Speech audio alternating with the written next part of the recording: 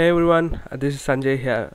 In this video, I am going to share my experience with 8-year-old Hackintosh, on which I have installed macOS Catalina using OpenCore bootloader. I am a Windows user since I was a kid. I do not get any chance to try macOS, so I used OpenCore to install macOS on this machine, and I have been using this machine for more than 5 months. Also, I am using OpenCore since the 0.5.7 OpenCore version is released. OpenCore is an awesome bootloader for Hackintoshing.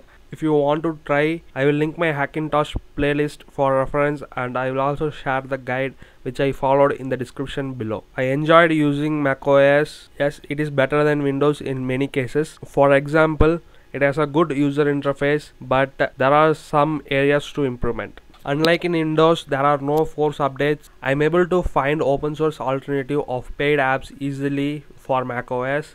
The user interface is simple and easy to learn, but there are some things to learn here and there. I will talk more about those things later. If you are a gamer, Mac does not have many games like in Windows, but if you are working as a developer, creator, engineer, artist or enthusiast who want to try macOS, it won't let you down. Surprisingly, I can see a few things done better in macOS rather than in Windows, like Apple Virtual Assistant Siri. I know none of us uses those. To be honest, the Cortana is a piece of crap, which is an implementation of Microsoft for sake of having a virtual assistant, while Google and Apple has one. It is not usable, at least for me. By the way, let me know how you people feel about this virtual assistant in the comment section below. Also, I have noticed that the Action Center in Windows has been implemented because macOS have one similar, and it is called as Notification Center, which holds the widgets and some notification from apps. Multitasking is very good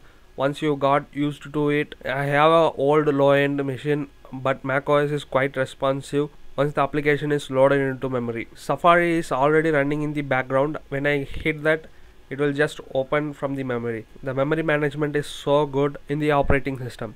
Anyhow, let's discuss some of the pros and cons which I personally have encountered while using macOS. I have collected 10 pros and 6 cons. Let me elaborate you individually.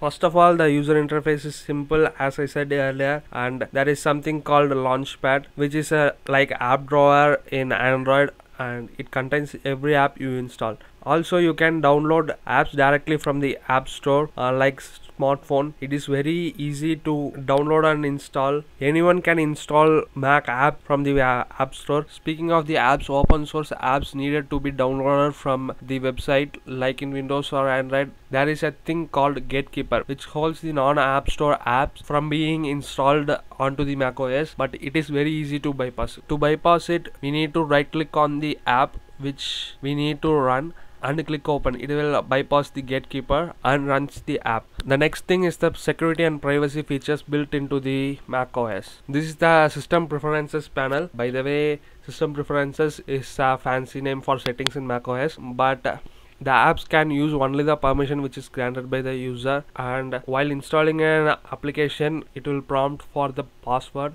during installation. Some apps like OBS and VMware need some extensive permissions which we need to provide those apps to run properly. Usually we need to enable some accessibility features and security and privacy features to make them work in macOS, but they work great in macOS, no issues with that. The third is called Spotlight. Spotlight is similar to Windows search feature, which we can access anywhere by holding command and space. As you can see, this is the Spotlight search bar. If I need to open any of the specific application, just I can type that. For example, I am going to open Excel.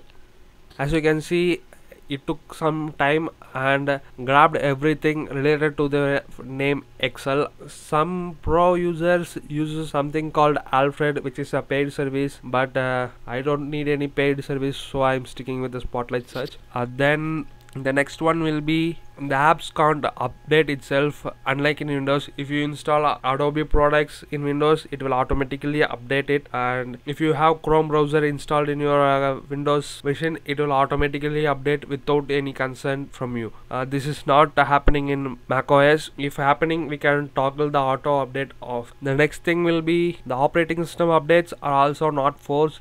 it will show the notification for each update. When we find some time, we can update the operating system. But unlike Windows, macOS update doesn't break things which are working properly. And I saw a few bloatwares here and there, but let me quickly show you that. And there is an app called Chess, which I don't use, which any of the macOS users will not use, but that is there. Compared to Windows, this is far better. Windows will automatically notify you for Candy Crush and some piece of crap in the start menu. This is far better than that. And the next one is the Safari. Safari is a great browser compared to Windows Edge browser and the Explorer. Who uses Explorer in 2020? Okay, apart from that, to secure the files, we have File Vault, and I didn't enable this in the Hackintosh machine. I don't use file vaults, and I don't need any security feature for my files. I'm the only one using this machine. The macOS recovery works, and it can restore operating systems at least without the data. While I haven't heard anyone saying that they have recovered Windows using the Windows recovery. The Windows recovery is awful, and it will show the dots rolling for days and days. It will never recover. That is my experience. That is very awful. And I have also noticed that QuickTime has built-in screen recording feature, which is very handy. Now many of you guys may think this guy is a Windows hater. Frankly speaking, macOS have more good things. I haven't used any paid services from Apple so far. Also, I'm not a huge user of iServices like iMessages or FaceTime, and also I don't own any Apple products, and I haven't owned any Apple product. Technically speaking, I do not own this operating system. I'm just using it. Apple owns macOS, right? Okay. Apart from that, here let's discuss some of the cons which I faced, and there are not much downsides for the macOS. So I can hardly find 6 downsides in macOS, but most of them are fixed by using third-party apps. The first one is the window management. Window management is horrible. Icon arrangements are awful. Let me quickly show you my downloads folder. Currently it is organized. I am extracting the property. Once it is extracted, it will place the extracted file on top of the zip file. This is very annoying, and I can't fix that, so I switch the view. I will just use the list view, which is better rather than using that icon view. For window management, I am using Rectangle. This is an open source software which is free to download. If you want to try this, just head over to Google and type Rectangle. It will automatically show up. And I have also configured my hotkeys. As you can see, these are my few hotkeys to arranging the windows like in Windows operating system. The next one will be the security and privacy feature. I can't say having tight security and privacy feature is a con, but macOS is good at that. I really appreciate that. I encounter many pop-ups while installing VMware, which needs access to disks and many hardwares. Pop-ups are not properly managed. It will show many dialog blocks, and it will clutter whole screen. I'm using a low resolution screen, so I'm annoyed by that. If you have a higher resolution screen, you may not encounter those problems. And those permissions, we need to go into the accessibility separately and security and privacy tab separately to go allow the permissions. As you can see here, screen recording permission, I granted this one for OBS, and for VMware it needs full disk access. Let's move on to the next one. This is just my personal thing. I was used to the Windows, the long taskbar. It will just fill the whole bottom part of the monitor. So in macOS, the dock annoys me. For example, I will just turn off the auto hide feature in the dock. As you can see here, it is showing the dock. If I open the browser, I don't like this empty space and this empty space. That makes me think I'm wasting any screen real estate. So I toggled auto hide feature on. If I go to the bottom, it will take some time to open up the dock. That sometimes annoys me. Just this is my personal preference. Let us move to the next one. Changing the wallpaper. Changing the wallpaper in macOS is a pain. We need to add the picture to the Photos app to change that. For example, let's go to the downloads. See, I want this one as my wallpaper. To do that, I need to go to the app drawer. the launchpad, and I need to open the Photos app. Then I need to add it to the Photos app, and then I need to go back to, see, I have already added to it, and I need to go back to the settings app, the system preferences app by the way, then go to the desktop and screensaver, and then I can find the wallpaper to change that. This is quite annoying compared to Windows, but this is Mac. I don't know whether it will be changed in the later versions of Mac OS or not. Okay, this is a con, and also there is no native support for connecting Android devices or to access file from the Android phones. I found it annoying because I am a Android user. To fix that, I need to download an app from the Android website to make that one work. This is a trap to buy an iPhone which works seamlessly with Mac OS. The next issue, I can't say this is an issue.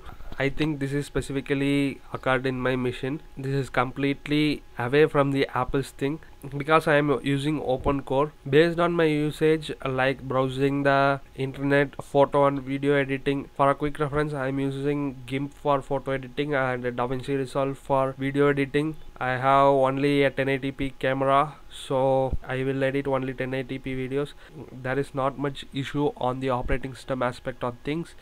Since I am using unsupported CPU, I will get a freeze here and there. If that happens, I need to power off the computer manually and I need to turn back on once it is rebooted, and I will be greeted by a report which shows the log that the kernel panic occurred due to the CPU. This is the reason for the freeze. I have disabled the sleep to prevent that issue, and I haven't experienced any such kernel panics whatsoever. Anyhow, those are my pros and cons which I experienced by using macOS for nearly 5 months. I have solved many other cons by using third-party apps, and then I am planning to move to Linux, leaving the proprietary software. But I am sticking to these because I need a separate machine to try out and customize Linux for myself. I love to use open source software. I am planning to make many videos about Linux and many other open source softwares. I know the Raspberry Pi is a better buy for that, but I need to edit videos, so I need an x86 platform to do that. I can buy an old laptop or a desktop, but here in India, used things hardly enter the used market, and most of the OLX ads are spam. I don't know whether the eBay shipping is possible since the Flipkart bought ebay.in and shut it down. The only thing I can access is ebay.com, which is US website. The shipping are very high, so I can't ship those things from there. If you have any idea, let me know in the comment section below. Hope you guys enjoyed this video. If so, hit the like button, or the other button is also okay, and drop a comment so that I can improve myself in making the videos. If you want to see more videos like this, subscribe to my channel, and thanks for watching.